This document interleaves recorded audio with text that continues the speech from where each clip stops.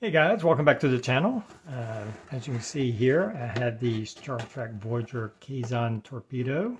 Now, if you follow me, you knew in my last video, I built the Kazon Cruiser, and what a lot of work that was, all the lights and everything, but it came out very good. I'm very pleased with the end result, even though it was a lot of work. So since I built that and had this kit already, I felt I might as well build this one to go along with that kit, and I can display them together. Now this, from what I understand, is just as bad of a kit as far as fit and gaps and everything. Not a whole lot of parts, very basic instructions. There's these old monogram kits. You can see right here, I haven't opened this one up other than open the box. You can see there's basically two runners. Kind of have four parts to the body. Looks like we have two engines to have, or four halves of engines to make two engines, and various detailed parts. Again, not a whole lot of parts.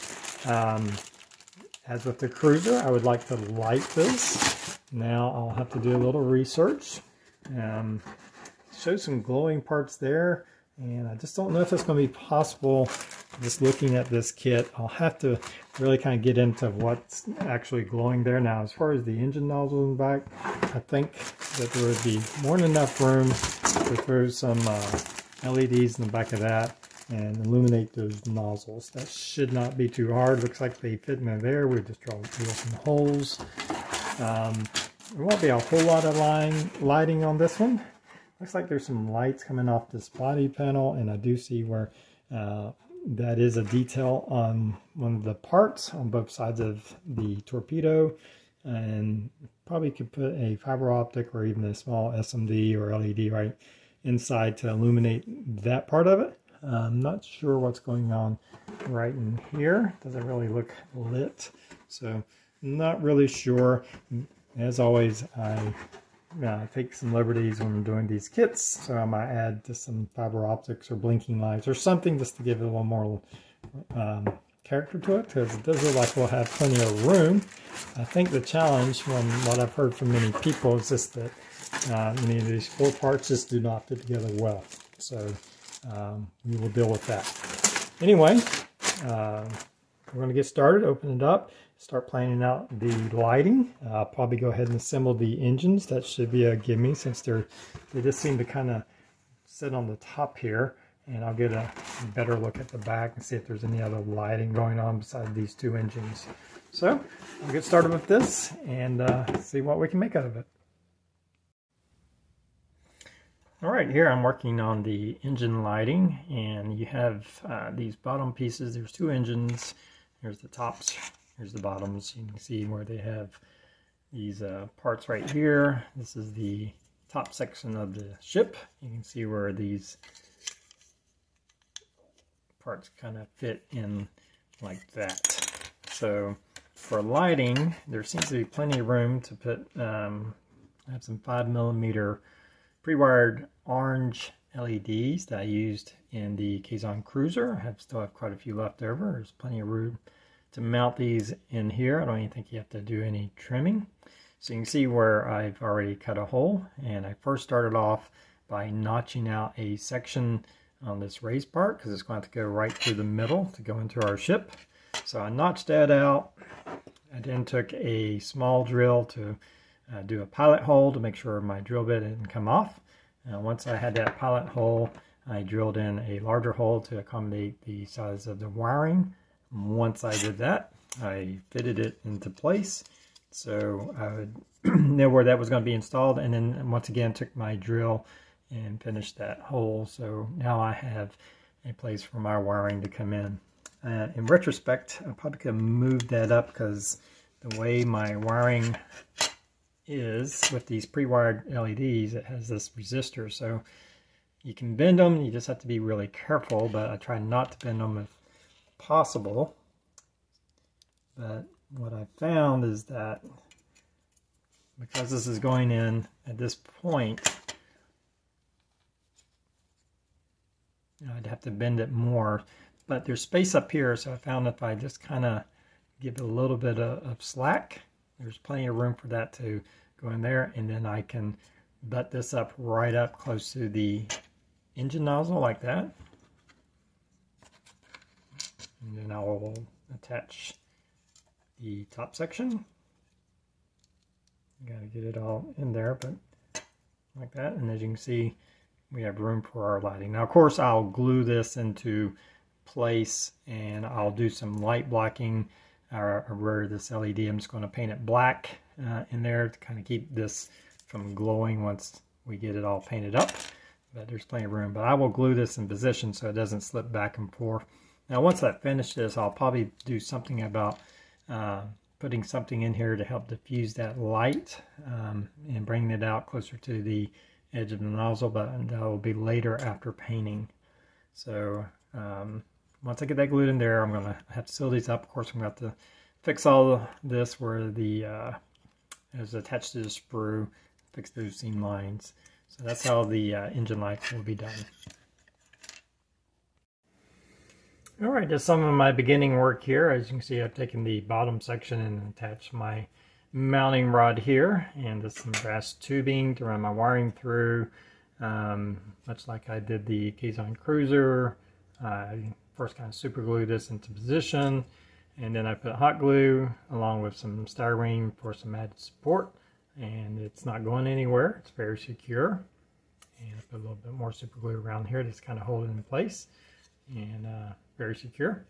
I've also noticed that on these back kind of wing sections of the Torpedo in the box art, it appears that these sections right here glow. Now this was actually closed off, and but it is raised up, so it's easy to kind of tell where to cut out. And I just cut a series of small holes in the corners, then take a X-Acto knife to kind of clean that out once I got those series of holes, and then I have a small square file to kind of finish up the shape, along with little sanding sticks to finish that out. Now this is has some parts where I had to do a similar thing to the upper part of this wing, and I'll have a nice should be plenty of space in there for some of my, I have quite a few of orange 5mm pre-wired LEDs left over from my Kazon Cruiser project. I should be able to very easily put one in position there, so I'll light both the top and bottom section of this wing. And I'll have to, what I'll do is once I get it painted up and stuff, I will probably cut out some clear styrene, sand it up, and just put it over that to have some light diffusion, and hopefully that will give us a nice glow. So just getting that section done. One thing I wanted to, just really looking at, I've seen a lot of people comment of the bad fit issues where they actually just kind of gave up on trying to build a model. So looking over, the model comes with these sections that are inside. There's two of them. There's one for the rear and one from the front, and you have these groove sections that this kind of goes in. And I believe the in the instructions, you mount the top and bottom sections together first using these spacers, I guess. Here you can see where there's actually kind of a divot where that's supposed to fit in. And I think this may contribute to part of the fit issues. I'm not sure if it's even really needed. As you can see, it kind of goes in that groove, and it does similar to the back. Because one thing I noticed is that this doesn't fit real well, and I think if it's not seated just right or flush, then that may lift this up too high and then create some serious gaps when you go to put the side panels on. So just looking at it, I just don't think it's even necessary. I think that probably a way I'm going to try to go is we've got the top section here. This is one of the side sections, and I think we'll just try to attach it by itself. Attach the sides to the top, and then put that on top. Lower that down on the bottom section here. And I think that will work. This isn't a big model. There's It doesn't seem, I think once we get it secure, it's just no need for those supports, and I think it may help with the fit issues. Now there were some more you want to dry fit this, because there is a section, I think it's here on the bottom, where you have to kind of watch out. When I was dry fitting this, it kind of goes in like this. Well, one area, and I've already cleaned this up, was right here. This was hitting and causing this not to sit properly, because you want all these panels to line up. That's where, you know, we got to address that seam line eventually. That's supposed to be a solid part, so we're going to have to address that. So we want that as even as possible. And the section right here was, I had to sand it because it was forcing this not to sit correctly. So I think that was another part of the fit issue. So I think if we leave out those supports and just kind of do a lot of dry fitting before we go to glue, I think we can get a pretty nice fit.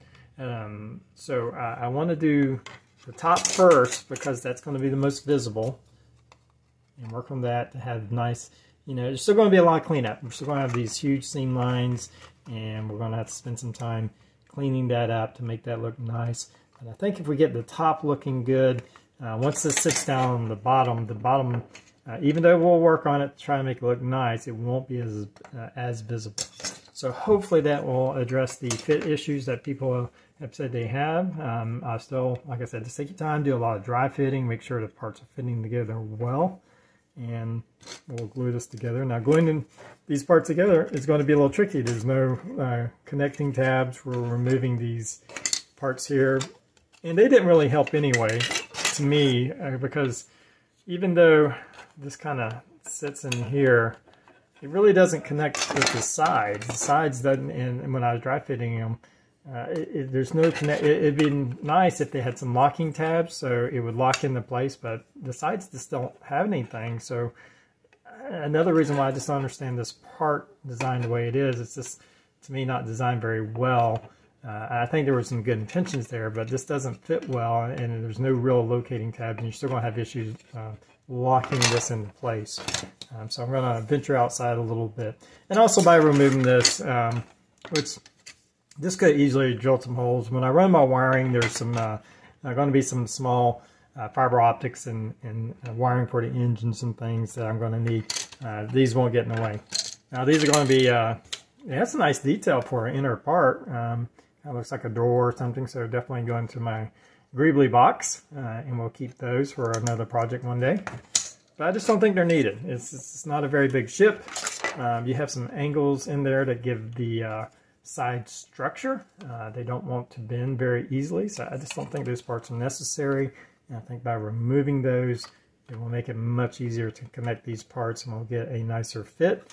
And there's still going to be a lot of cleanup. That's just these old models. That's to be expected. But I think we're starting off in a better place by doing that. So that's where I'm at. I also noticed that on these on the sides and on the bottom section, there's these what appeared to be some lights, like I said before. And so I drilled some holes into that section, approximately where that light was, and I'm just going to run fiber optics. So it won't be super bright, but it will give us our lighting effect there, and I think that will look nice and give the model some life. So that's where I'm at. I think next one I'm going to be doing is connecting these parts here, the top with the two sides. That will be my next step. So that's where I'm at, and we'll just keep moving forward with it. All right, as you can see here, I've got the top part of our torpedo all put together, and I think going without these supports is really the way to go.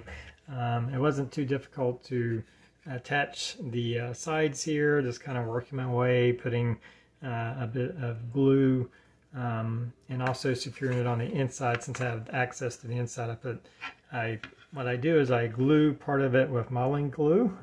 Just kind of use whatever your choice. And this, I use this Revell Contacta Professional, if I said that correctly, probably not. To put a bead across here, I like a little thicker glue that's going to really weld that plastic. But while I'm holding it in place, I just use some regular super glue, CA glue, and a little Insta-set to lock that into place so it doesn't go sliding around. So I kind of get two bonds going on there. So just kind of working my way from front to back, not gluing the whole side together, but just kind of this front part, and then moving to this middle part, and then finally the back part here, getting that glued, and then I repeated on the other side. Now there will be, and you know, no major gaps when I did that. There were a few issues, I'll talk about those in a second, but no major gaps. These supports, I've put them in there and they just really don't even hardly connect to the sidewall, so to me they're just not that useful. And I think they would probably get in the way, and I think that's maybe part of the problem. People have such bad fit issues because it's really not bad. As you can tell, there's really no major gaps. You can see right here I put a little bit of styrene. There was a seam line here, a little bit of a gap where this came together on both sides, and I felt like I was going to be chasing it too much. Where was that? It was kind of difficult to sand, so just a little bit of styrene. I'll add a little bit of detail, and I don't think it will stand out any once we paint over it. I think we'll just add to the detail. There are some sections you add in. These parts right here glue in.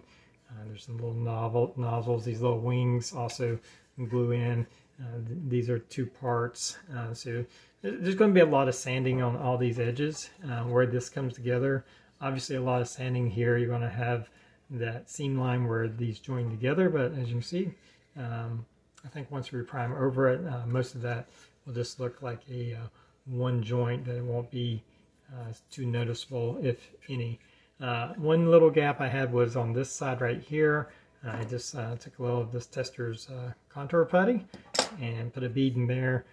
Take a little Q-tip and kind of, I got these pointy Q-tips, put a little bead and then just kind of wipe off the excess, sand it, and once it dries you can sand it away, and sealed that little gap. Overall, I'm really pleased with how this part came together. Really glad I decided to go without that. Now it won't interfere with any of my wiring or fiber optics, and it's really strong. It's not going to go anywhere. It's not that big of a model. It doesn't need those supports. So here you can see I got the bottom. I'm working on getting these lights for these bottom wings to come out. As you can see, I have a little light blocking idea with a little black and silver paint. I did on these 5mm LEDs. These are orange ones. They're a little too thick. You're going to have to sand it. If you can see on this one, just take a sanding stick and sand down the two sides of it. Still works as long as you don't get into the actual diode that's in the middle. I've never had a problem doing that. So sanded it down. Plus it diffuses the light, which is what I needed anyway. And as you can see, I kind of installed one here with just some hot glue kind of holding it into place, and also that black hot glue. Also use it's good for light blocking around the area.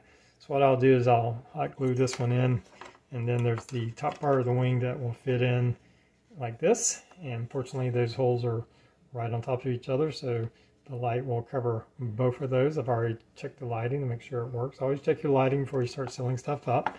And then there's a gap here that the wiring can easily come through.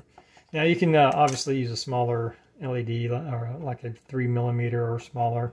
I just happen to have a bunch of these orange 5mm, so I'm not going to buy a whole nother pack just for a couple of LEDs. And just sand these down, should work fine. So all that's looking good. So I have to attach these wings. I'm going to have to glue them. There's no locking tabs on here, so you just have to kind of eyeball it and glue it into place. Once I do that, there will be some sanding again there. And once I have those on, I'll have to add in my fiber optics for some of these smaller lights.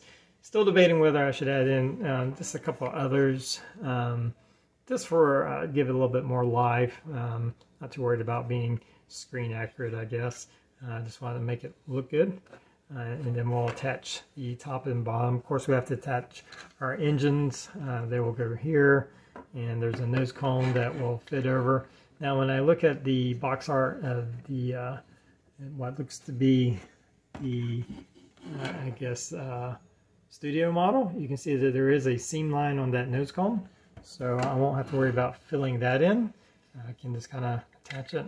I'm not sure if it's that way, or I think it's that way. Yeah, it looks like it's that way. You just attach it and glue it into place, and then that seam line right there is just kind of what is supposed to be on the model. There is a little cap that goes on the back section that I'll have to attach once the top and bottom are put together. I am going to work on trying to fill that in and make it look like a seamless part as I did back here. There was a couple of lines here you're going to have to fill in. There will be some sanding and stuff. I tend to use on minor gaps just a little bit of super glue with some Insta-Set and then sand it in. So looking good. No major gaps right now. There will be some going on here. I've already kind of test fit this. There's going to be some sanding and filling once we join these together. There shouldn't be any more than what I've already done. So everything's looking good, and so we'll just keep moving forward. All right, I've attached this top part of the wings to come off the lower section of the hull. It's got my lights in there. There is, of course, going to be quite a bit of sanding here. There's no connecting tabs. You just have to kind of line them up as best as possible, put some glue on there, clamp them into place wherever you attach it. But there's just going to be a huge seam, so it took quite a bit of sanding to get that done. So you definitely want to have a good weld going on with your plastic. And what I do, sometimes you'll get those seams that just don't seem to go away no matter how much sanding. If I see that happening, that's when I usually put a little bit of super glue on there, let it dry to kind of fill in that seam, because sometimes I think you can just keep chasing that and it never quite goes away. So you have to kind of, you can use putty and stuff. I just like super glue because it's fast and it dries hard and it's easily sandable. So you'll have to clean those up, but all that's done. My lights are working. I still have to attach a clear piece in there. So I thought I'd have a little bit of fun. I was just looking, I want to give it a little bit more life other than the little lights that are on it. And of course, the you know, as I watch shows, there's always some kind of blinking light on any kind of explosive, or whenever you're in movies, every bomb has this red blinking light, and it's kind of cliche. And so just a little call out to that. I've attached this flashing red light here. There's a little space that just fit a 3mm light really well, and I've kind of sanded it flat though, and so that'll be my little call out to the dangerous flashing red light on all kind of explosives, whether it be torpedoes or bombs or whatever. So, and it'll be out of the way, so it won't be like you know, too noticeable. This is something that kind of cracks me up whenever I watch a movie and I see the red flashing light on a supposedly hidden bomb, or when they go to defuse a torpedo or weapon of some sort, there's always that red flashy light going on. So just a little fun with that. May add some more lighting. I'm ready to start attaching everything here and sealing things up.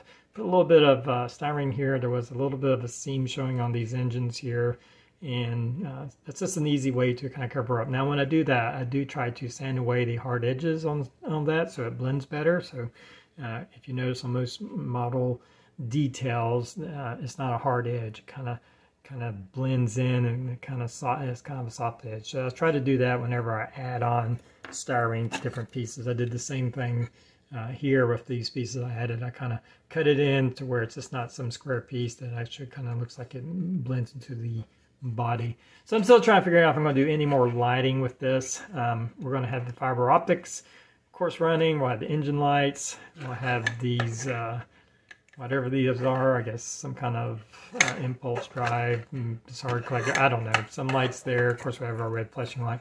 I don't know if I'm going to add maybe a few more fiber optics. I just haven't decided that yet. But when I come back, I'm going to go ahead and attach this. This is obviously going to be quite a bit of work to, now as you see, it fits together pretty well now. I'm not having major issues, but of course there is going to be some seam lines there we'll have to address all into here, and that will take some work. So I come back, it will be sealed up, and we'll look at it before we start doing any kind of painting. Hey, sorry for the background noise. The washing machine's going, which I'm in.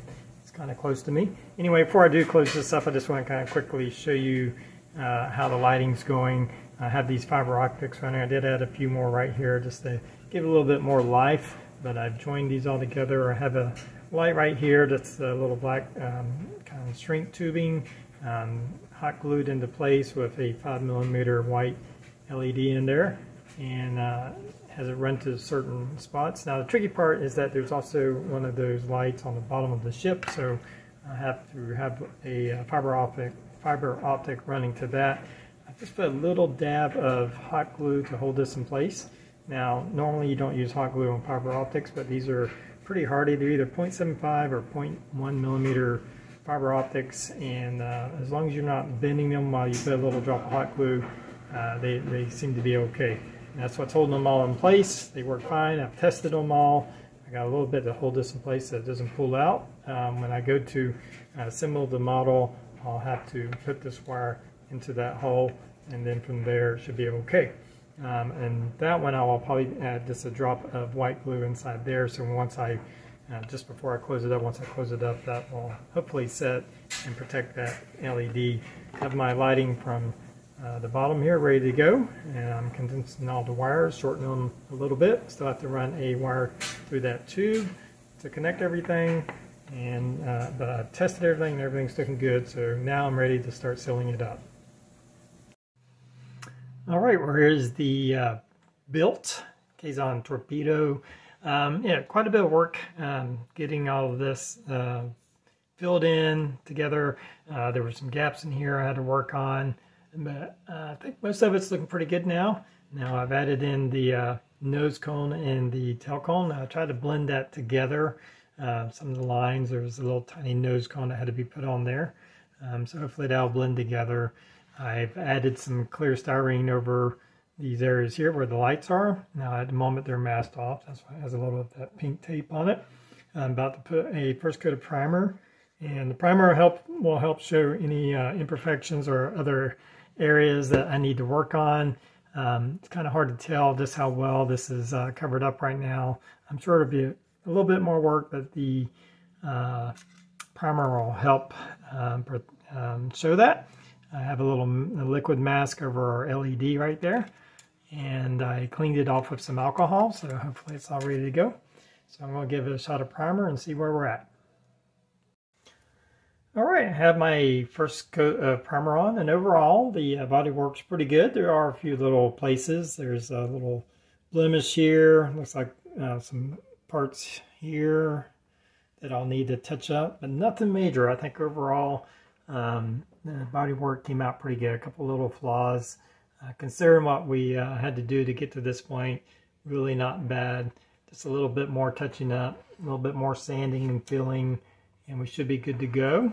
Now I just used a rattle can primer, and I've been using this Iron Armor sandable primer, and I got that at Harbor Freight, and I really like it. It levels out really nicely, and as long as you just careful if you're spraying, you know, you want to start, you know, spraying kind of away from your model and then across and do short bursts. And but this primer really leveled off really nicely. Right now it has a really nice coat, and we just need to make some fine tuning on some of the little areas where little flaws are. I definitely could paint it up right now if I wanted to, and it wouldn't be that bad. But just trying to, you know, go that extra mile with some of the details on these models, especially these older ones, to make them look really nice.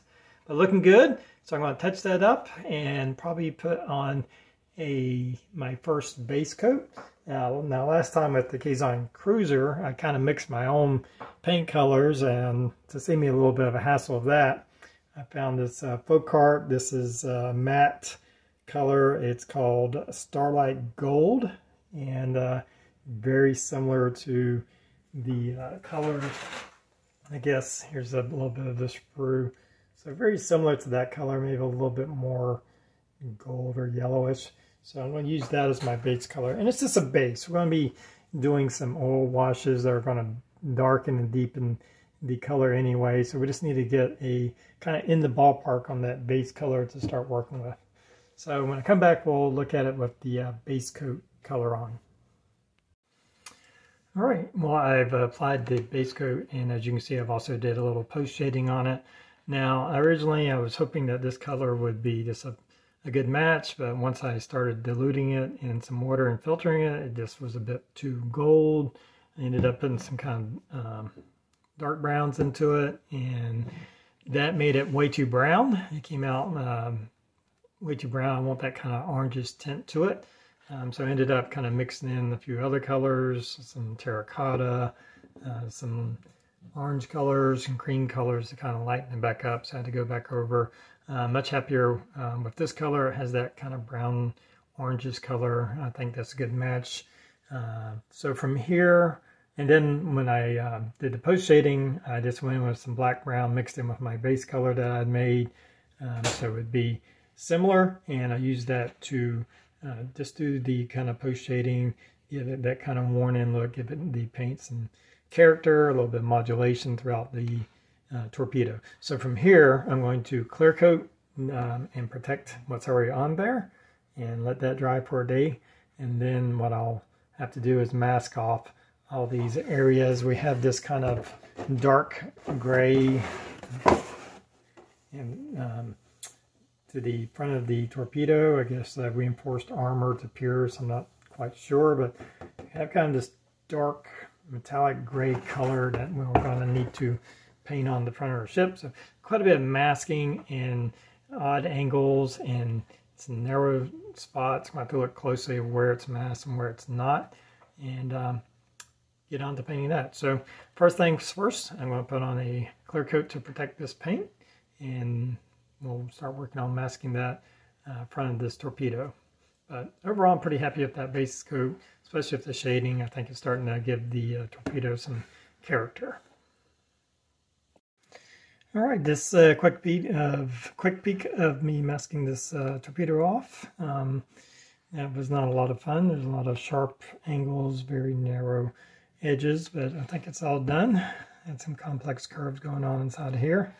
So I'm ready. I'm kind of going for a kind of dark gray. I'm going to use some from Deco Art. I got this metallic paint. This is called Obsidian, and I mixed that. It was a little bit light. It was actually a little bit too light for what I wanted. So I mixed that with a little bit of this Vallejo model color, black gray with a little bit of water and kind of a dark gray, a little bit metallic. I don't think the metallic's going to show too much once we flatten it out with some matte coats. But anyway, I'm going to paint this up and we'll see how that looks once we get that nose cone painted. All right, just a quick look at the painting of the armor over the nose of the ship. Everything turned out really well. I'm pretty happy with the color. Still has a little bit, maybe a tad bit darker than I wanted, but it still has that kind of dark gray, as you can see in the background here. The color of that, that's kind of what I was going for. But the mask turned out really good. I think it's given it a really nice look. I'm glad I did the kind of the shading on these edges before I masked off. So having a really nice look. So from here, there is some detail painting to do. I'll drop my box. Hang on for a sec. See if I can put this in a way that we can see it without breaking anything. So as you see here, they've got some kind of some greens, purples, some brass colors going on. It's got purple in this section right here. Kind of reluctant with that. I'll have to see. But it has some just odd colors here and there, so I'm going to be working on that. And may take some liberties when it comes to that, or maybe tone it down a little bit. It just seems kind of a little too colorful for my taste. Anyway, so I'm going to do the detail painting. Once I do the detail painting, then I'll come back and we'll start the weathering. I'll do the detail painting.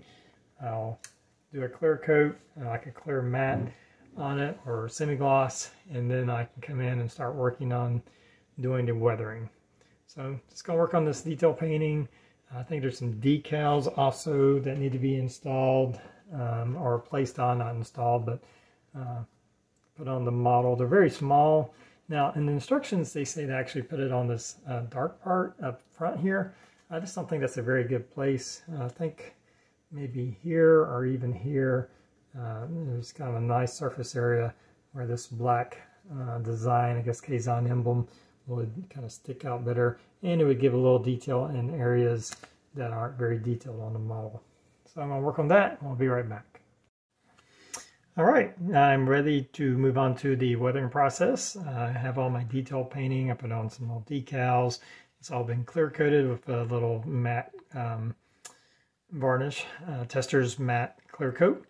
And so it's protected, it's all the paint. So from here, first thing I want to do is do a wash, much like I did the Cruiser. I'm going to use some oil paint to make my own wash. This is burnt umber, and as you can see, it's kind of a rusty dark brown. And I mix that in with some Tester's enamel thinner, and then I'll just make a little wash and kind of work that. Very light color. I'm just wanting to start to kind of give it that initial run over, let it seep into all the crevices. And if I start getting a little bit of streaking, then that's good too. We want some streaks going on there, so I'm not terribly worried about a lot of streaks. Mostly with the wash, I just want it in the crevices, the panel lines, up in the corners, just to start tying everything together. All right, just working on my wash here. I think it's already starting to add to the look of the model. Again, just using some burnt umber oil paint, mixed in a little cup with a little Tester's enamel thinner, or you can use different things. That's what I tend to use with oil paints, and it works just fine. And just taking the paintbrush, brushing it in, making sure that it's kind of settling into the recessed areas. Once it starts drying, then I start getting a little bit more, wiping off the excess, then taking Q-tips and just start streaking it backwards, giving it a kind of a sense of direction. But I want it in these areas, and I don't mind if it's a little messy in some places. That's just going to add to the character and give it a more weathered look. But already it's making a big difference in how this looks. Starting to take away that toy look and give us that more realistic look. So I'm going to be doing this. I'll get a little bit more specific with some of this oil without any thinner in it to really kind of darken some very specific areas. And of course I'll clear coat after every pass or so to make sure it's protected, and then I'll add in a new layer. All right, well, here's my finished Kazon Torpedo. As you can see, I have the lights already cut on. Not a whole lot of lights. We've got a few, I guess, running lights here. I guess parts of the impulse engine or warp drive, not sure. I'm pretty sure these are the impulse engines. And of course, we have our little red light. It's a throwback to, or nod to all the blinking lights in our explosive devices. You can see the lights underneath. So in the end, I'm really pleased with how it came out. Once I got all the parts put together, of course, we went through several layers, and that's what it's really about to get this effect, is kind of building up those layers of shading and color modulation by using a base coat, then using an airbrush to kind of shade different areas. But a lot of work's done with the pastels. The oil wash was first before the pastels. That kind of seeps in, starts darkening, getting our tones all blended together. And then different colors of dry pastels. And you can use the Tamiya kits, or you can go to your local hobby store and buy they're almost like chalk-looking sticks and grind them up yourself. Or a cheap way to actually works really well is the little like eye makeup kits. You can use it straight out of a container, just with a paintbrush, and you can brush them on. Just need to seal it every now and then to make sure it doesn't rub off. And that's all I did, really. Used a spray can dull coat from Tester's as I went along. So pretty easy on that. Makes things nice and simple. I did a little bit of dry brushing in the very end on our front. I wanted to kind of bring out the metal edges of this kind of armored front section. And really pleased with how we got all the seams taken care of. There's no gaps or visible fit issues going on there. Kind of looks like a nice seamless model now. And I think by removing or not putting in those two supports was a big help. You obviously don't need it. It was a lot easier, especially if you're going to light it. It doesn't block your lights. I just don't see the benefit they had, and I didn't need it. The model's more than secure. It's not a large model, so you don't have to put those in, and I think that'll help cut down on the fit issues. Just do a lot of dry fitting. Make sure it fits well. You'll have to sand some spots, especially underneath in these sections. When you go to join, you need to make sure those joints aren't touching each other, because they can throw off the rest of the model. And just quite a bit of body work, and then I think it paid off.